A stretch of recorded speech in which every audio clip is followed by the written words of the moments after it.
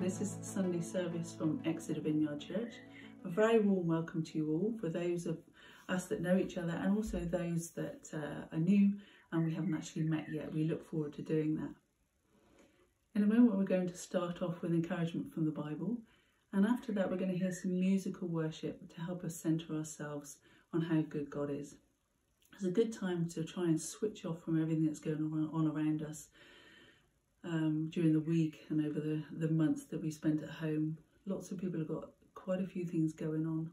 It's very difficult to lay it down sometimes, but now is a good time to do that. So find a comfy seat and take a breath, and maybe close your eyes and concentrate on the moment. Then we'll hand over to Dave and Sarah, and you'll have to open your eyes to have a look at them. After that, Dave will share some thoughts from the book of Ephesians, which we're looking at this term, and then we'll have an opportunity to prayerfully reflect on it. And if you find yourselves in these times as well of difficulty, and you're finding yourselves a bit really disconnected from everything and everybody, I found it really helpful to connect with a hub group. You'll be able to find details of that online. So during this time when as a family we haven't had the words to actually speak to God with, or be able to pray or even connect in any way, they've done it on our behalf, and we felt extremely supported in that. So I would encourage you to connect to a hub group, which is just a small group outside of church, and we're all still Zooming, but actually it's a good way of connecting with other people. So I recommend that to you. So let's pray, and then we'll read from the Bible. God, even though we're not physically together, we're so thankful for your presence and for uniting us. We ask this morning that we would connect with you and be open to what you do. Amen. For we do not have a high priest who is unable to sympathise with our weaknesses, but we have one who in every respect has been tested as we are, yet without sin. Let us therefore approach the throne of grace with boldness, so that we may receive mercy and find grace to help in times of need.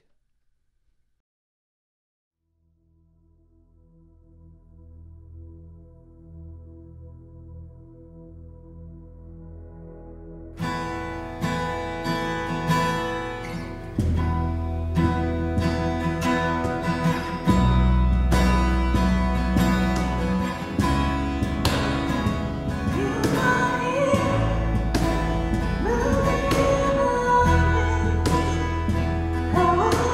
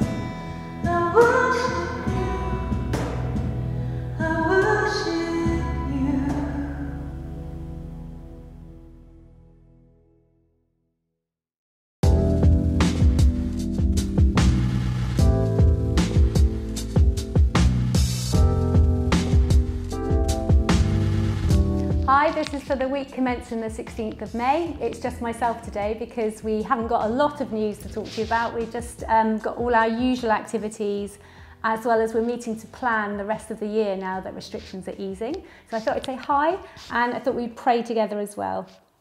So loving God, you are making us into your bride in your body. Help us live in your love and work for your glory. We pray all the things we do would bring fruit for your kingdom. Amen.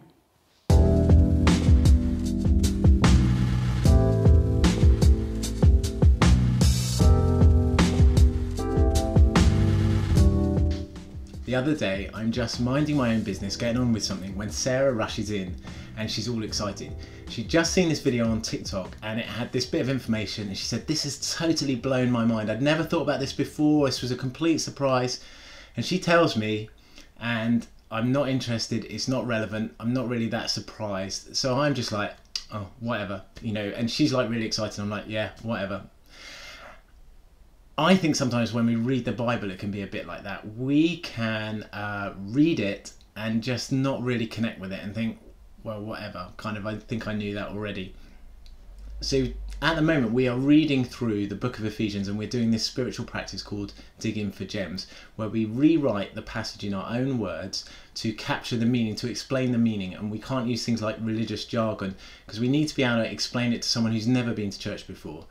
And I don't know if you're finding the same, but I'm finding as I do that and I'm expanding these ideas, I'm using loads of exclamation marks because I get through the passage all of a sudden the passion, the excitement, the amazement that Paul is feeling when he writes this, but it doesn't always come across in the Bible. So I'll give you an example. In today's passage, chapter 3, verse 8, it says that God graciously gave me the privilege of telling the Gentiles about the endless treasures available to them in Christ. Full stop. It's not even an exclamation mark. So this is, I think, this is kind of how it goes on in my head. It goes, God graciously gave me the privilege of telling the Gentiles about the endless treasures available to them in Christ. Please itemize all your endless treasures, ensuring each is in the correct column, and any deductible endless treasures are clearly noted and filed in triplicate. It just kind of feels like this dry religious document. And so in this passage, Paul's talking about something that is so exciting. He has totally changed his life and revolved his life around this new idea. He's gone to prison for it. He's given up all his kind of past stuff and he's ended up in prison because there's something so exciting going on. And so he's not experienced something that is kind of like the most respectable middle class life with a God thing kind of slotted on to make us a bit better, which is sometimes how we think about Christianity. I think we think, well, you can have a good life, but it'll be a little bit better if you also become a Christian. You know, try and do the best life that the world can offer, and then if you add God, it gets a little bit better. Paul's saying, this has just changed everything for me, and I even ended up in prison, and it's a good thing. His mind is blown. But I think this passage, especially today, we can read it and think, yeah, whatever, Paul, yeah, kind of seems a bit obvious or whatever. I think it's a mix of over-familiarity with some of the ideas, and I think it's a lack of understanding exactly what he's talking about. So today, I just want to unpack some of those things that maybe we can get excited about. Maybe we can think about, this does change the whole of my life, not just this little add-on. So let's hear the readings today. So now you Gentiles are no longer strangers and foreigners. You are citizens along with all of God's holy people. You are members of God's family. Together we are his house, built on the foundations of the apostles and the prophets, and the cornerstone is Christ Jesus himself. We are carefully joined together in him, becoming a holy temple for the Lord. Through him, you Gentiles are also being made part of this dwelling where God lives by his Spirit. When I think of all this, I, Paul, a prisoner of Christ Jesus, for the benefit of you Gentiles, assuming, by the way that you know, God gave me the special responsibility of extending his grace to you Gentiles. As I briefly wrote earlier, God himself revealed his mysterious plan to me. As you read what I have written, you will understand my insight into this plan regarding Christ. God did not reveal it to previous generations, but now by his Spirit, he has revealed it to his holy apostles and prophets. and this is God's plan, both Gentiles and Jews who believe the good news share equally in the riches inherited by God's children. Both are part of the same body, and both enjoy the promise of blessing because they belong to Christ Jesus. By God's grace and mighty power, I have been given the privilege of serving him by spreading this good news. Though I am the least deserving of all God's people, he graciously gave me the privilege of telling the Gentiles about the endless treasures available to them in Christ.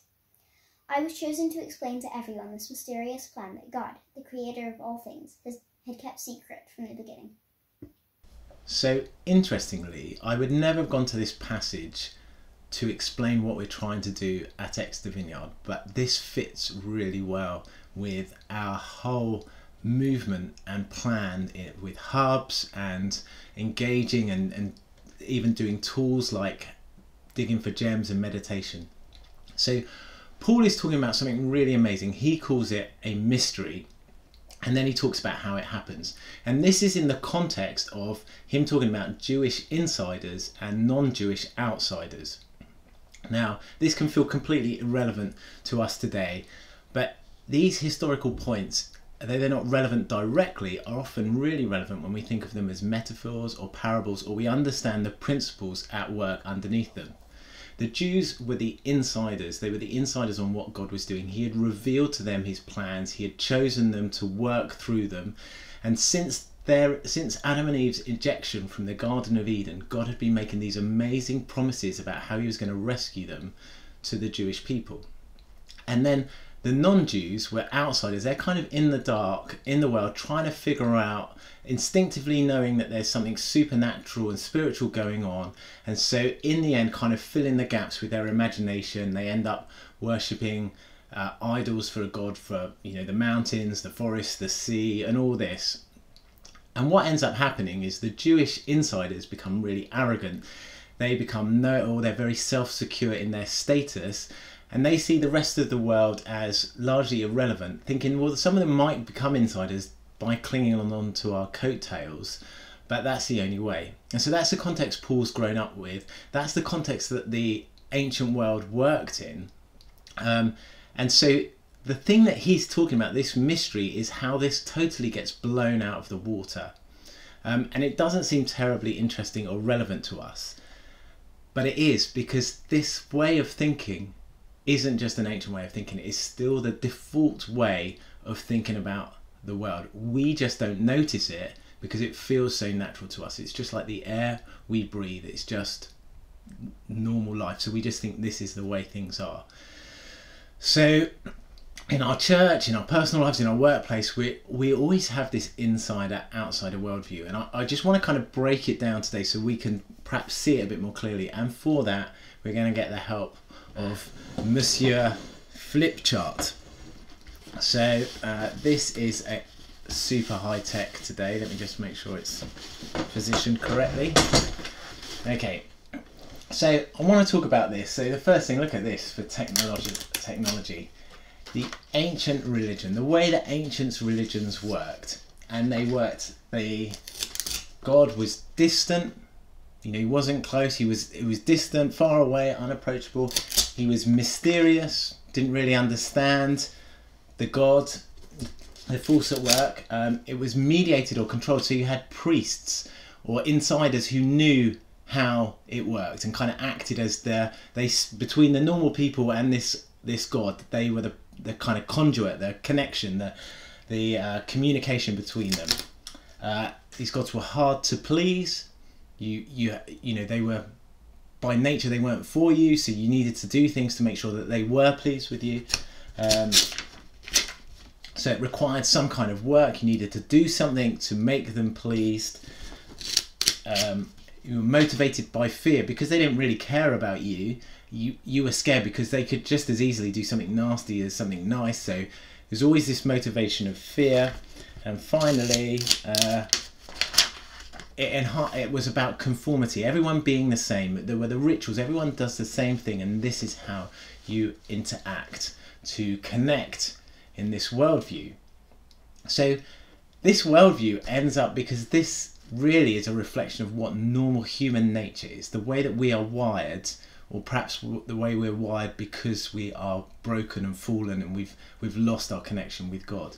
So this is the way we kind of work.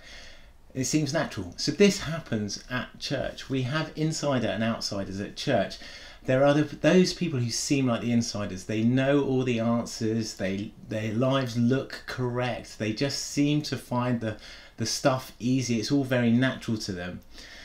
And in a church model that's kind of attractional, there's one thing, we want people to come to them, and it's program led. There's all these organized activities that we want people to join into. In that kind of model of church, the insiders do all the stuff, and the outsiders kind of can connect and kind of look on as spectators, maybe thinking about how they can break in, become an insider, become one of the people that does stuff.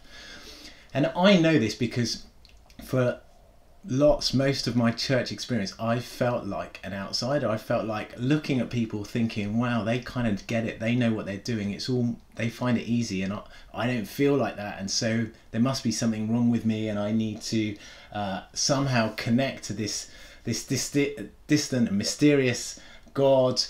These people are going to help me do it, but I really need to kind of work hard to get there, and I'm worried if I don't that God's probably a bit peeved with me, and so I will conform to all the things that they tell me I should do.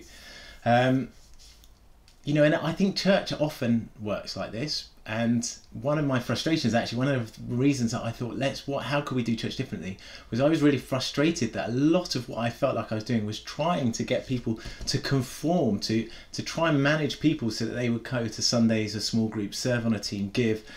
And it was all about kind of like, let's just get people to behave a certain way. And I just knew that that wasn't the life that God has for us. And this is one of the reasons that we want to do hubs, more like mini churches, where people don't spectate, but where people own, where there's more creativity, all of that. But this doesn't just happen in church or in religion, it happens everywhere. So much so, there's even a psychological term for it. Imposter syndrome. Maybe you've heard this, where you feel like you don't belong. You feel like you're an outsider who somehow ended up inside, and you're scared that you're going to get found out. So you might be in a group of friends who just seem to have it all going really well. They kind of have these perfect lives, and you're only just holding it together, and you're worried that someone's going to expose you. It's all going to come out, and then so you work really hard maintaining an appearance of a perfect life. Or maybe at work, where everyone else seems confident and self-assured, like they know what's going on, and you're just waiting for someone to ask you a question that you don't know the answer to, and you're really worried. And this is just how we understand life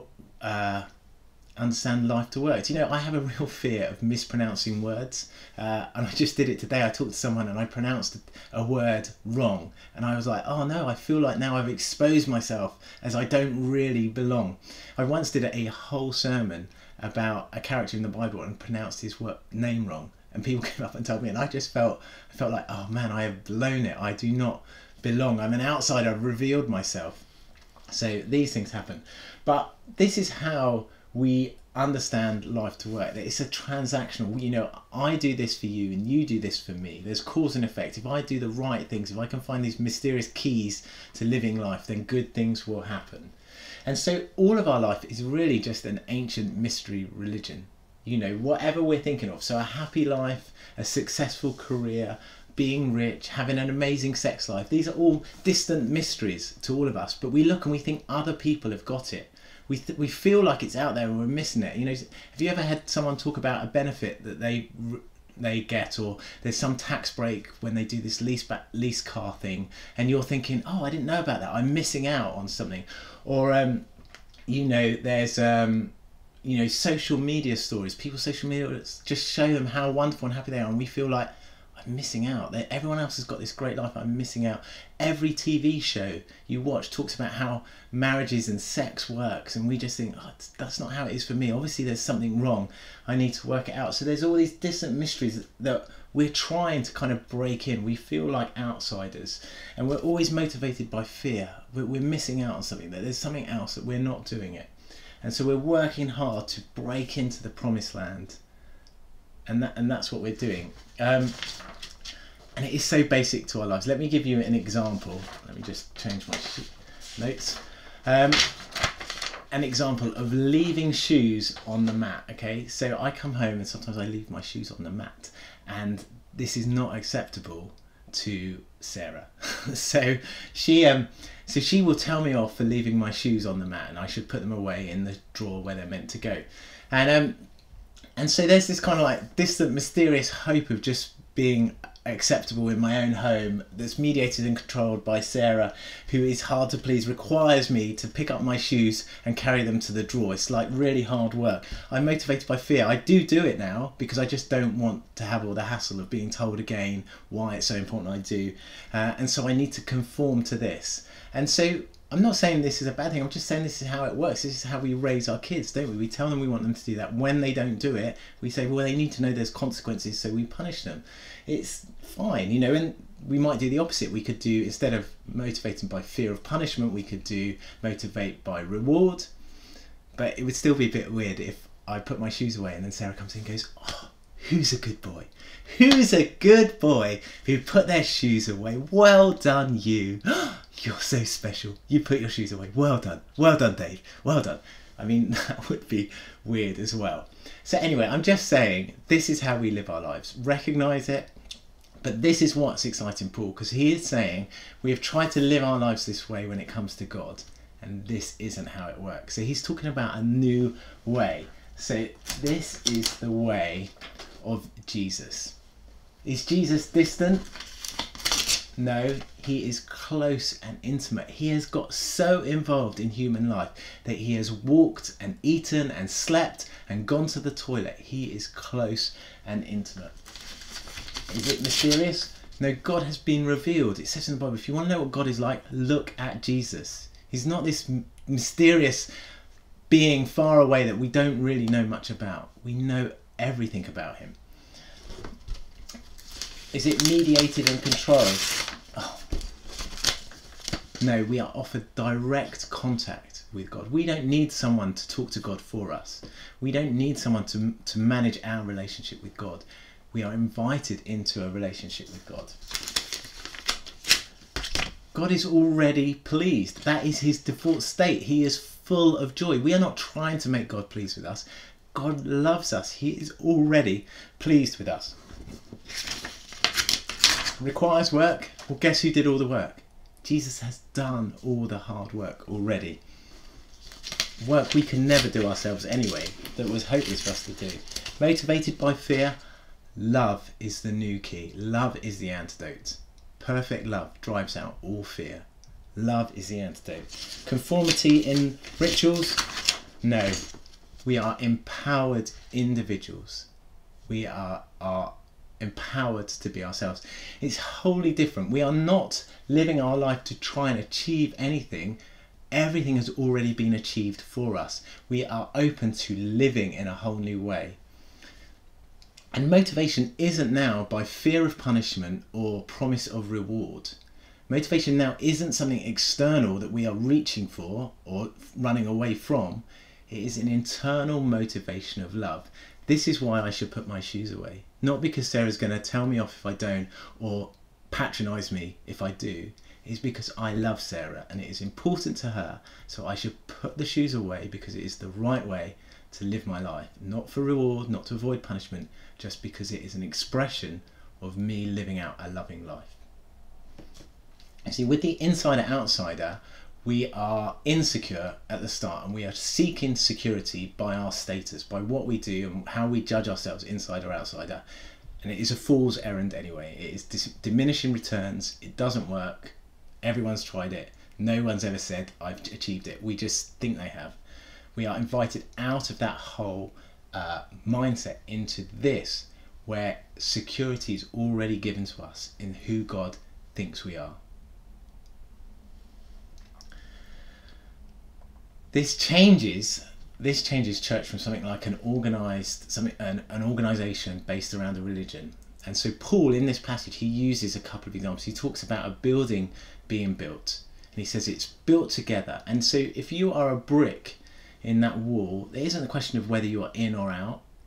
It's just the fact you are there. And what isn't important now, what the focus moves from you as a brick to the building and what's inside the building. That you are building a home for God, where God will live. This is what Paul's saying, so amazing. Or the other example is he uses a family. He says, you are now family. You are now shared your DNA. You can't change your DNA. You are now connected to God. So don't worry about whether you belong or don't belong, whether you're inside or outsider. This is now your reality. Live like it.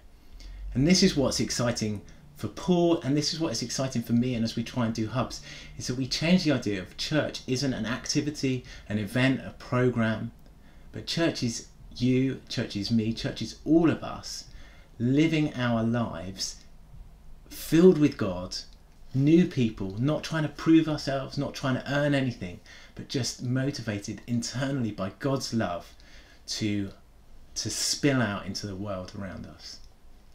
This is how God's at work.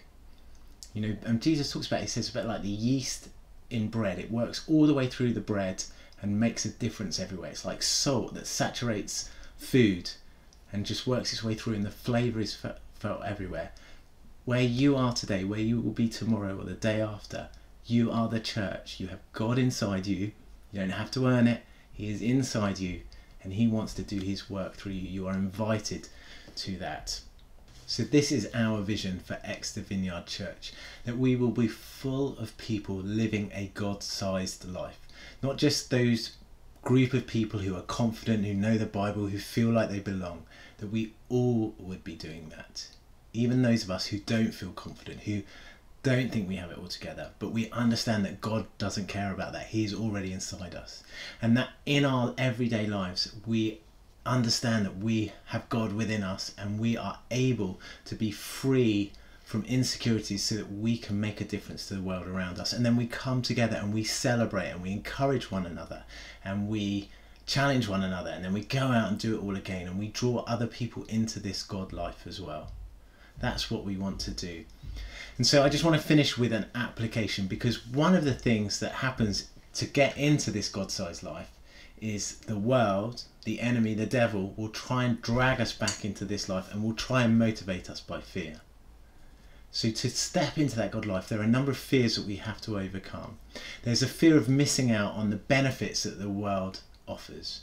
There's a fear that if we follow God, we might miss out on some of the things that other people seem to have, and that maybe, even though we know that they're temporary and they're not godly, but they still might make us happy. So we got to let go. We've got to say, I'm going to trust that God has all the blessings I need, all the good stuff I need. There's fear of failure. We think, well, maybe if I try and do that, maybe I'll just make a fool of myself. Maybe it won't work. Maybe I'll try and do that and God won't catch me. We've got to learn to not be afraid to step out in faith. Or maybe there's a fear of discomfort. We know that God's way will require us to self-sacrifice. We might have built a comfortable lives around ourselves and thought, I'm living the middle class dream. And then there's this calling of God that requires us to open that up and share it, or invite people in, or give it away. And that can be scary for us. All these things are not insignificant fears, but they need to be overcome by the love of Jesus that he has for you, that is more valuable than any of those things. So I want to finish with a bit of my translation, my version, my Digging for Gems version, about this invitation, this new thing, that it isn't about the insiders and the outsiders, but we are invited into family. And as I wrote it out, I just concentrated on this idea of family. So this is Ephesians 2:19-22 and 3:6-7, my translation. So you are no longer on the outside looking in. You have been welcomed into the family with all the rights, benefits and responsibilities. God is building a growing family, encouraged by the people who have come before and their insights, but with Jesus at the very centre. It is his DNA that now directs our true life. It is his blood in our veins, his thoughts and outlook shaping our behaviour. This is how God is here in our broken world, through his family. As we take on the family likeness, God himself, as the Holy Spirit, dwells within us, enabling, empowering, directing, shaping, making his home in us and then in the world around us. It is this amazing news, this unexpected and unprecedented revelation, that has meant I've ended up in prison.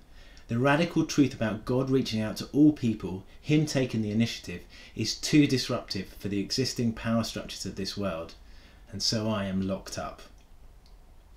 So the whole world, all people, can now be one family, God's family, and each of us is entitled to the same family inheritance, specifically all the good promises that God has given to Israel since Adam and Eve were first ejected from the Garden of Eden.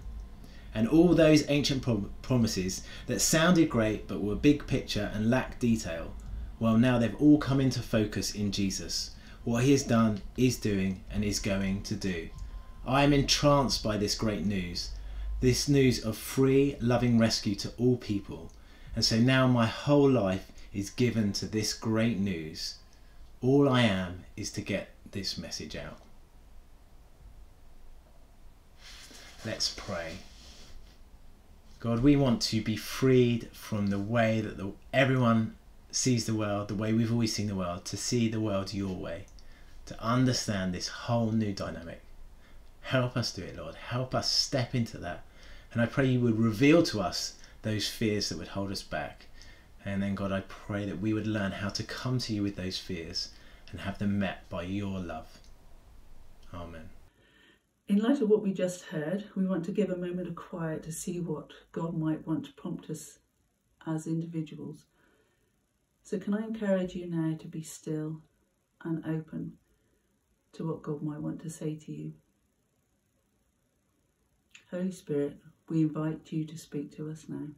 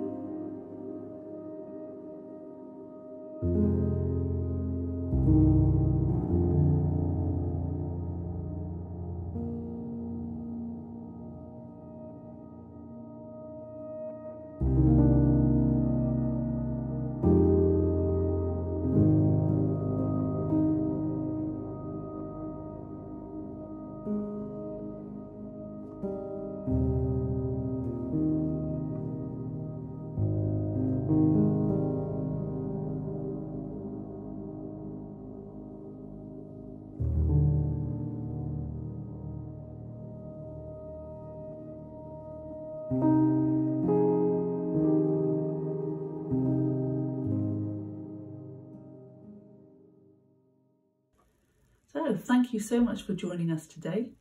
I hope you have a great week, and remember to connect up with one of those hub groups if you're finding yourself a little bit on the outside and disconnected.